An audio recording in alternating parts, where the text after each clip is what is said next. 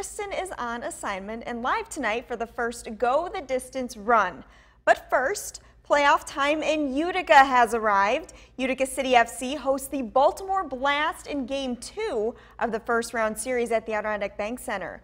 Joining us now with a closer look at the big match is Sports Director Spencer Davidson live at the Odd. Hey, Spencer.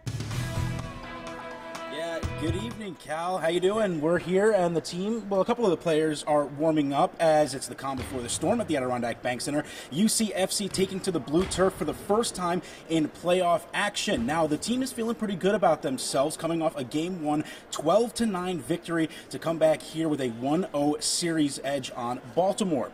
Now, it's a position the team has never been in before, with the chance to eliminate the Blast after years of watching the three-time defending champion dominate the last few years. UCFC players and coaches are excited for the opportunity, but trying not to get too far ahead of themselves, as they still say they haven't accomplished anything just yet, and that they need to win. They need that next win to truly exhale, at least momentarily. Now, in its first season here in Utica, the team has brought a lot of excitement and buzz along with its success.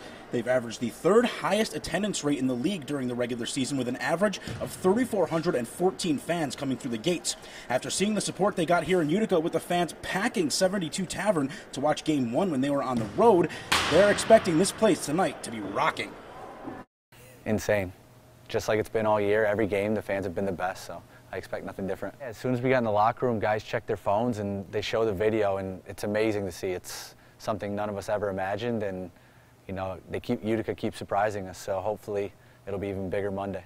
The first thing we saw, after the game were the Twitter feeds and the videos of 72, and it's incredible. It lifts the guys' spirits up. I mean, that was the buzz in the van ride home. We weren't even talking about winning the game. We were talking about the atmosphere at 72. So, these fans really help us, especially when there's times where the momentum switches. And so you can't ask for a better group, a better city, and these guys really want to come out and perform well for them.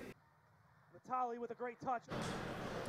Again, kickoff in tonight's Game 2 here at the Odd is at 6:30. Now, should Baltimore win, there will be a mini Game 3 to decide it at 15 minutes after the conclusion of Game 2. The winner will then move on to play the Milwaukee Wave in the Eastern Conference Final. Now, coming up at 5:30, we're going to hear from the team again, and this time we're going to hear from them about their confidence level heading into this important Game 2. But for now, Cal will send it back up to you. All right, Spence, thank you so much. Look forward to seeing you later.